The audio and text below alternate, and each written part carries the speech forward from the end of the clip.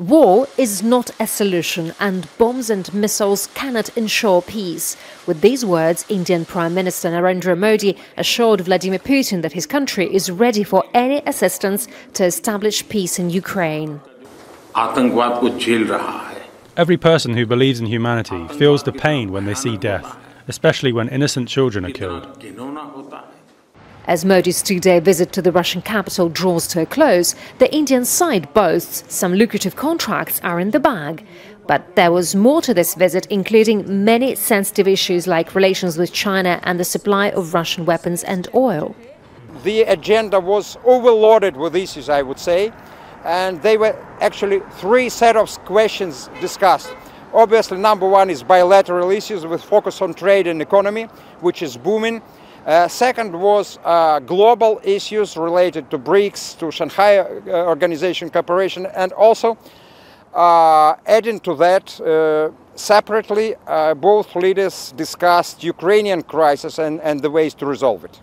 Many agree India is using a window of opportunity which has opened for it after the beginning of the Ukrainian conflict. The two countries' goal now is to reach a trade turnover of up to $100 billion by 2030. Modi agreed with Putin to bring home his compatriots, Indians who were lured into the Russian army and found themselves on the battlefield in Ukraine.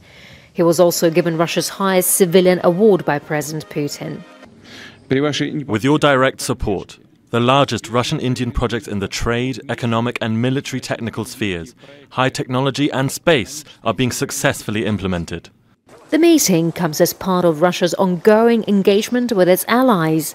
Last week, Vladimir Putin was meeting with the Turkish and Chinese presidents at the Shanghai Cooperation Organization meeting in Astana, and then he was hosting Hungarian Premier Viktor Orban in Moscow, discussing Ukraine. In fact, many countries continue cooperating with Russia despite the Ukrainian conflict, and Russia is still a long way from being as isolated as the West had hoped. Prime Minister Modi's visit has demonstrated that the Kremlin, despite India's deepening relations with the United States, maintains a close strategic partnership with India that dates back to Soviet times. Yulia, Shapovalova, Al Jazeera, Moscow. Make sure to subscribe to our channel to get the latest news from Al Jazeera.